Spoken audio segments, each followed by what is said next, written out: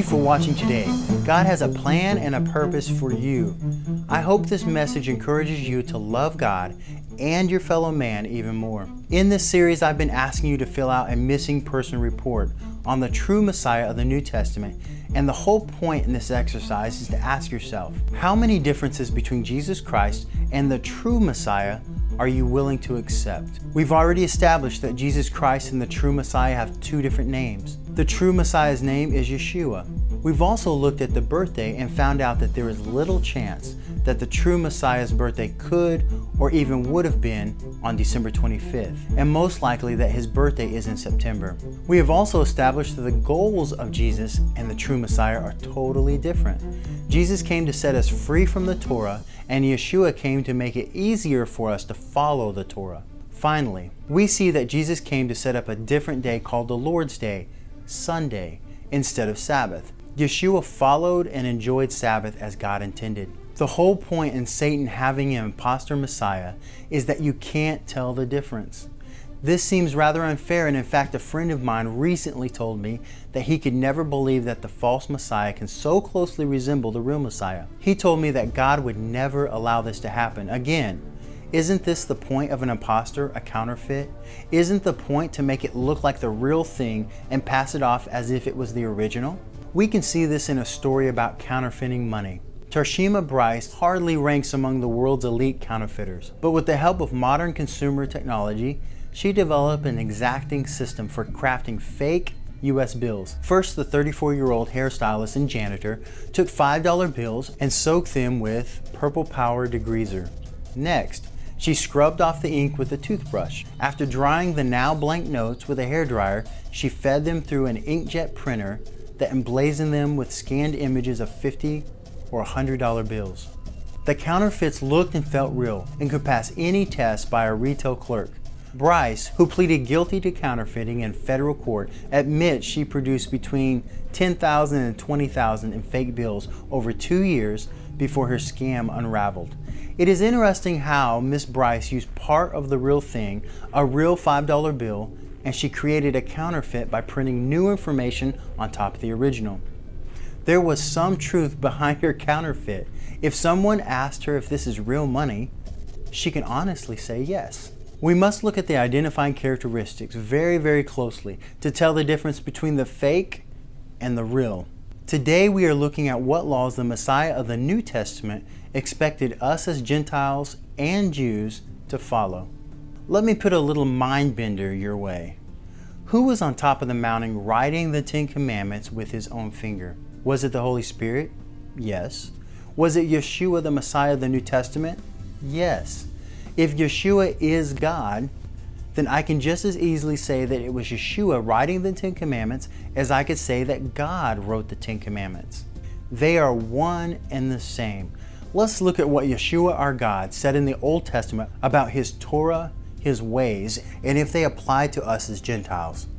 Let's see if God our Father has anything to say about Gentiles following his ways and if they still apply to us today. Starting in Numbers 15:15, the community is to have the same rules for you and for the aliens or the Gentiles living among you. This is a lasting ordinance for the generations to come. You and the aliens shall be the same before the Lord. The same laws and regulations will apply to you both, you and to the alien living among you. So when it comes to God's commands, he expects both the nation of Israel and anyone trying to join themselves to the nation of Israel, or anyone who happened to be living inside the nation of Israel, should all obey the same rules. You might respond by saying, well, I'm not really trying to be a part of the nation of Israel.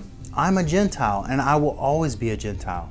This attitude would fly in the face of what Paul believed in Romans 11:13. I am talking to you, Gentiles, inasmuch as I am the apostle to the Gentiles. If some of the branches have been broken off, and you, though a wild olive shoot, have been grafted in among the others, and now share in the nourishment sap from the olive root, which is the nation of Israel. Paul makes the case that we are not a separate entity from the nation of Israel, but rather we are joined in as a graft into the nation of Israel. We are one tree, and it is the nation of Israel who is the trunk of that tree. So if you are not trying to become part of the nation of Israel, you are not a part of the correct tree. I think the question at this moment is this: whose tree are you trying to become a part of? Yeshua's or Jesus Christ? Now that we've established that we are a part of the nation of Israel, what does God expect from us?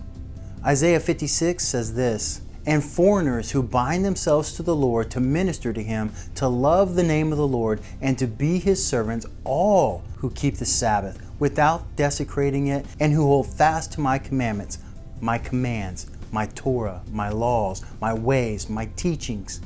These I will bring to the holy mountain and give them joy in my house of prayer." But Chad, I have always been taught that we are under the new covenant. We are not under the old covenant and under the old laws. Aren't the Gentiles and the modern Jews under a new set of laws? Let's look at Jeremiah and see what this new covenant is all about. "The days are coming, declares the Lord, when I will make a new covenant with the people of Israel and with the people of Judah." Did you notice who the new covenant was with? Was it with the Gentiles? No. It was with the nation of Israel and the people of Judah. Now, what does God want from this new covenant? What is the goal for the new covenant? Let's read on in verse 33. "This is the covenant I will make with the people of Israel after that time, declares the Lord. I will put my law," or we can also say the Torah, "my teachings, my ways, my regulations, in their minds and write it on their hearts. I will be their God and they will be my people." See, God is tired of the laws being on stones and paper because they do us little good. The laws of God are useless until they are written on people's hearts and minds. This is what God says: "I will put my law, my Torah, on their minds and on their hearts." It is only then that the law can make a difference. It is then that the Torah, God's teachings, can make an impact on a person's life. To many people's surprise, the New Testament says the exact same thing.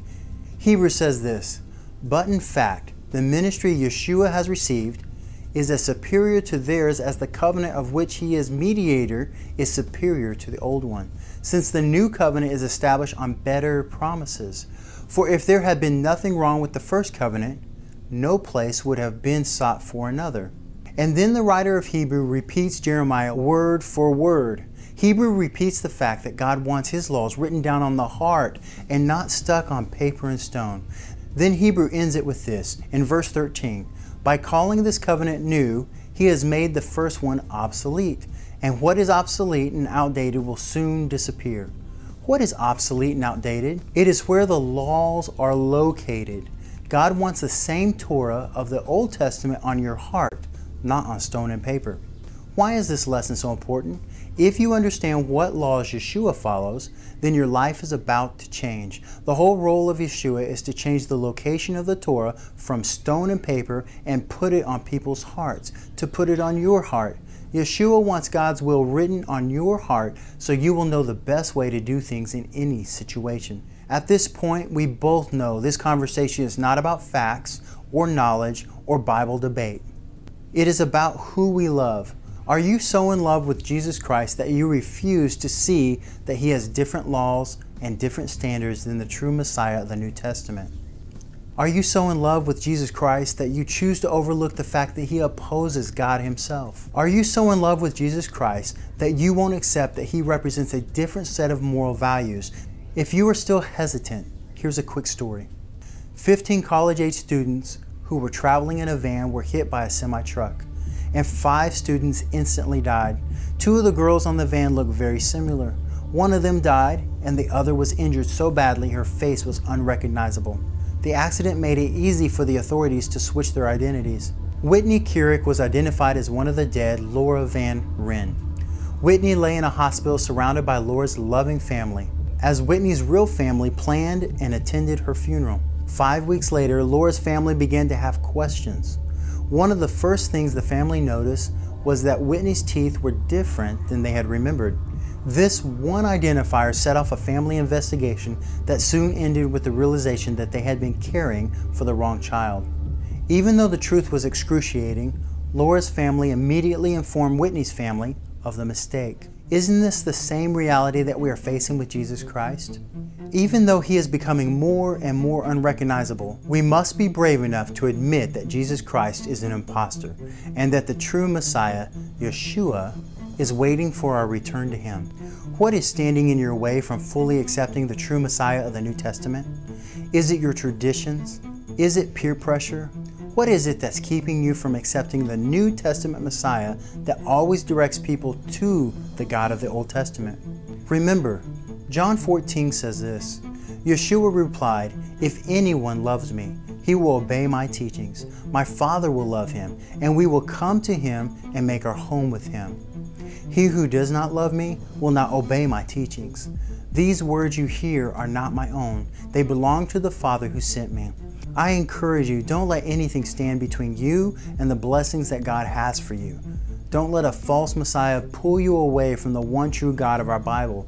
Be willing to let go of anything so that you can latch onto the truth of God's words and commands. With all of this, you have a choice to make. Have you chosen the true Messiah of the New Testament? I hope this series has been enough to help you make a definitive decision. But if you have any further questions, please contact me on my website at chagleaves.com. To get this entire series on DVD for your home or to give to a friend, be sure to visit my website chagleaves.com to purchase this today.